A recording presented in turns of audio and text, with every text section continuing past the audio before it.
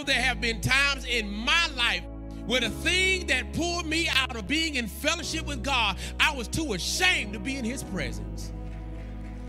I talk to people all the time that say stuff to me like, Pastor, I'm in a shift of my life. I'm in a setback of my life. I'm in a test of my life. I've made so many mistakes in my life. Can I still come to church? Am I still welcome in God's presence? Does God still want to see me? Does he still want to associate himself with me? I'm going through a divorce. Can I still come to church? I'm going through setbacks. Can I still come to church? And what I tell them time after time is it does not matter what you have done. God is still calling out to you.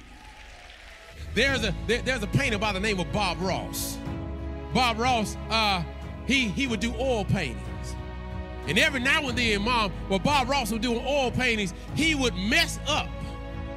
But he wouldn't take the whole thing and say, oh man, I messed up. Now I gotta throw this whole thing away. He turned into what he called a happy accident. Holy Ghost, help me preach right here. And instead of throwing it away, he'd take that mess up and he'd turn it into a mountain. He'd take that little mess up, he'd turn it into a nice looking bush. He'd take that mess up and he'd turn it into some nice sprawling tree.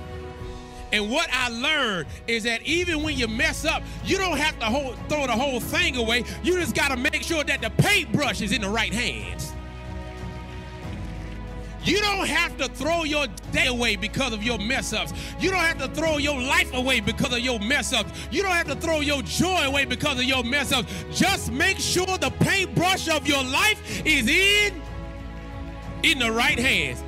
Because every last one of us will have issues in our life that the story could be that shame will keep us out of the presence of the Lord. Every last one of us have done things that would have brought us out of the presence of God's will. But I came to tell you today that regardless of where you've been and regardless of what you've done, if God is still painting in your life,